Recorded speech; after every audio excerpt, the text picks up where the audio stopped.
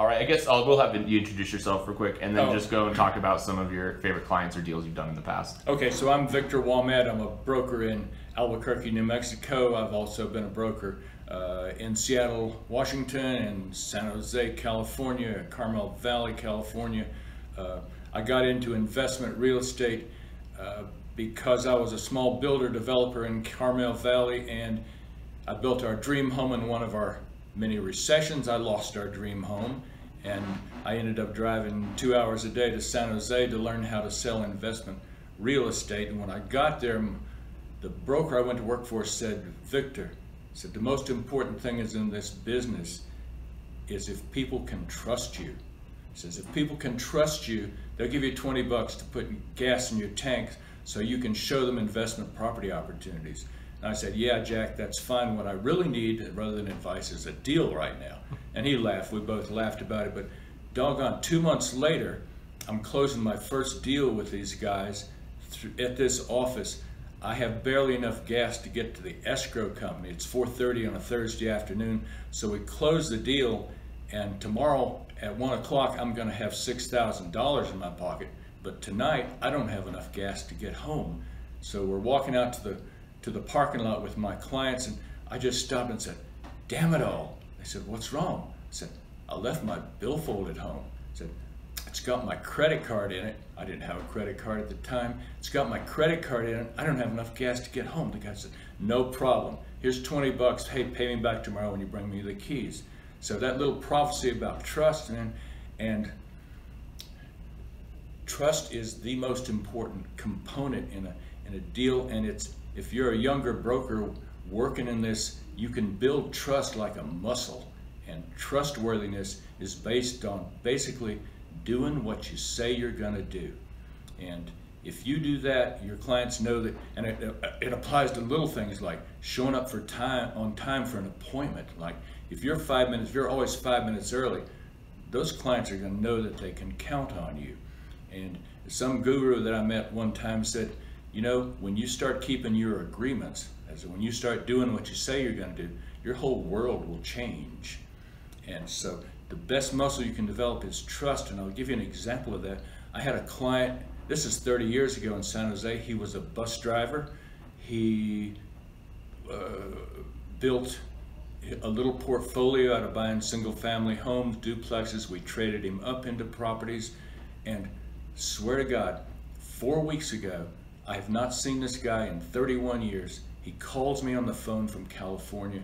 He says, Victor, says, I got some problems with a couple real estate deals I'm doing out here. Says, you're the only broker I know I can trust to get this deal done. Well, obviously I referred him to someone in California. I'm not licensed to do business there, but just shows you an example of how long those trust bonds last if you form them with clients. And Dennis was another good example of, if you're a young broker getting in the business, the best people you can work with are public employees. Your bus drivers, firemen, policemen, school teachers. Why are they great? They're great loan qualifiers. You know, they always have a job. Their employer is never going to go out of business, and they almost never get laid off. So lenders love those guys. And a lot of those people are really anxious to build a portfolio for themselves on the side. They don't have time to do it themselves, so they'll love you if you do it for them. A great example of that was a client I had in Seattle. What was his name? Carl. Carl was a fireman. And Carl, you know, firemen are great because they work like 3 days a week. Maybe they work 36 hours in a row. You know, they sleep at the firehouse, and then they got 4 days off. They got nothing to do, and all those guys know how to do stuff, and they all have buddies. Now, okay, I'll wire your house for you. You show up and do my plumbing. They trade work like that. They work together. So they're very industrious kind of clients. Well, this guy, Carl, said, I want to buy an investment house. Well, you know, a little fixer. I didn't really do that business, but I found him one. I found him a little fixer. And he fixed it up. The next year he said, let's trade, I want to get something bigger. So we traded it up into a duplex. And a year, maybe 18 months later, he said, okay, this is ready to go. We traded it up into a fourplex. And gosh, it was one of those boom times in Seattle for a while, and his fourplex really went up into value. And he had an opportunity, and we did it. We traded it up into 16 units for this particular. This guy's a fireman, right? He's still working.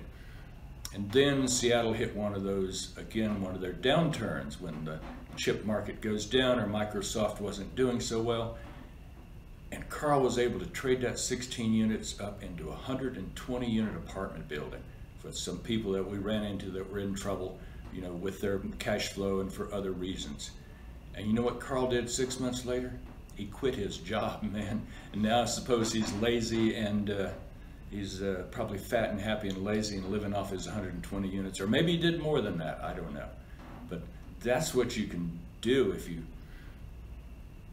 get people clients who are willing to add value to their property, and you're able to show them how to trade it up through a tax-deferred exchange or another mechanism into larger properties. Because if you do the tax-deferred exchange, you're multiplying their equity by about, they don't have to pay tax, they don't have to pay 20% tax on their gains. So you've given them, instead of $80,000 in equity, suddenly they have almost $110,000, the equivalent of $110,000. So their wealth multiplying effect just steps up dramatically.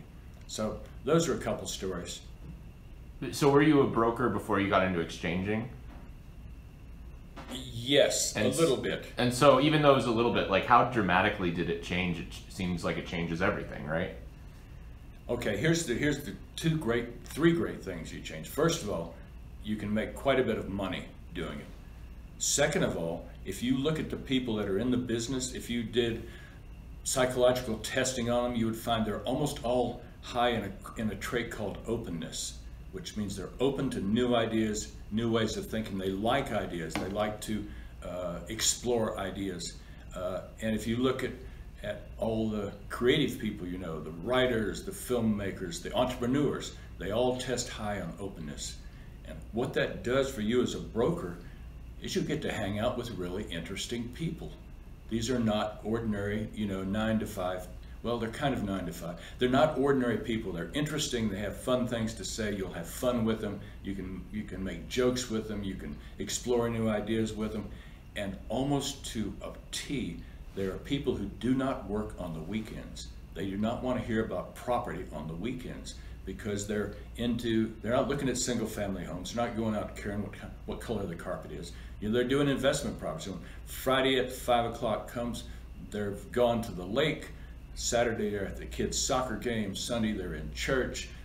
They don't want to hear about real. Monday morning they're ready to go again. So I always got to hang out with good people, and I got to have my weekends free. And I thought that was just a wonderful combination. Would you think it's a stretch to consider real estate an art form? Oh, as an art form, it depends. For many people it is, yes. Because, what's creation? Creation means you're making something out of nothing. So you say you're a real estate developer. You've got this idea, I can do this with a piece of property. That's energy out there in the ether. You take that energy and you transform it into the material world, until you're building houses out there. It's the essence of creativity. In terms of, right, so there's the physical aspect, but in terms of the application of formulas, do you think that gets into, like, that's where the word creative comes? You're always exploring new ways to do things. I mean, you're just meeting people's needs.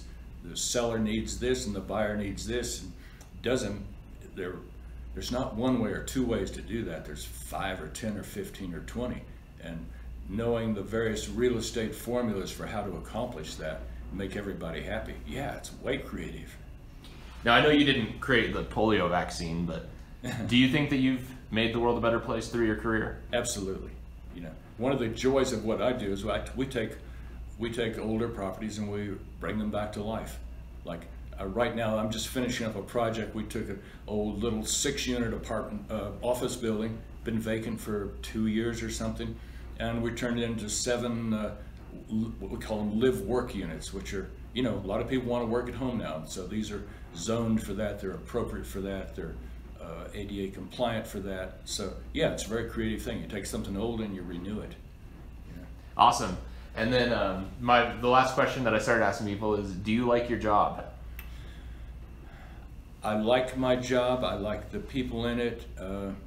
And I like it because it gives me the freedom to do other things that I love to do. I'm a writer, I'm a filmmaker, I'm a script writer, so it gives me the freedom to do those things. And it gives me contact with people with money who can help me realize those dreams. So yeah, love it.